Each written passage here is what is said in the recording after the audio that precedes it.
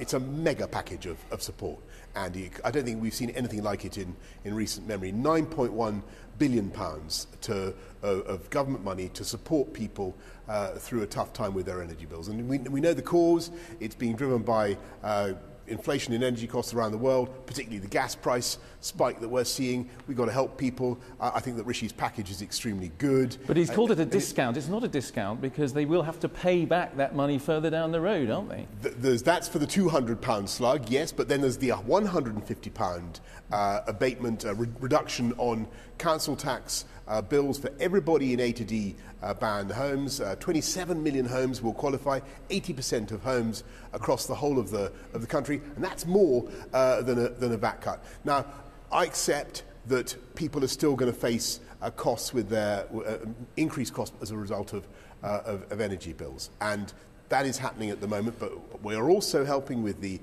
cold weather payments, the winter fuel allowance, and all those other payments. But you're also helping the energy companies, aren't you? You're helping the energy companies because you're providing taxpayers' money. They're going to be fine at the end of this. The people paying the bills are going to have to pay the bills back eventually, but the energy company is going to be absolutely fine.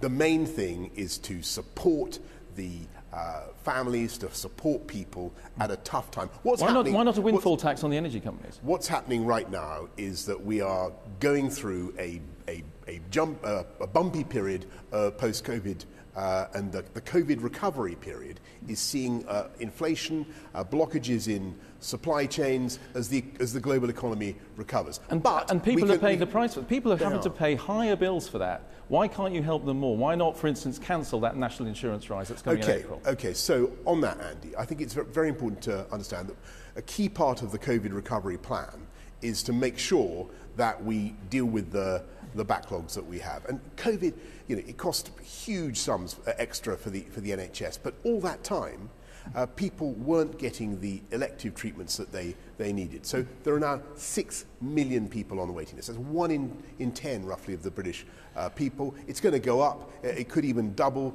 or more. That's a huge, huge problem. But look at what people are having to face now. They're having to face higher energy bills. They're having to face a national insurance rise. Interest rates have gone up today.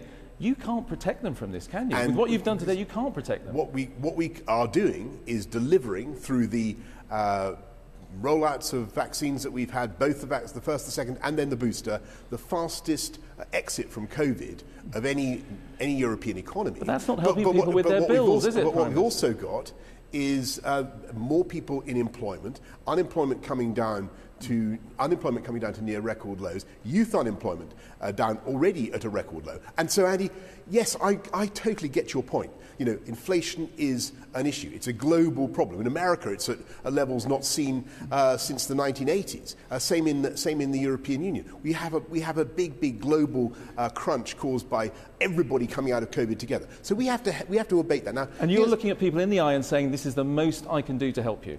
I think when it comes to taking huge sums of taxpayers' money, £9.1 billion, transferring it to help people with the costs of their heating and their energy, everybody can see that that's a massive commitment. Now, I do want to ask you about one more thing, Prime Minister, yes. which is Munira Mirza, yes. your head of policy at Downing Street, has quit tonight yes. because she says she can't accept what you said about Keir Starmer, suggesting he should have prosecuted Jimmy Savile as DPP. She can't accept that. You must be...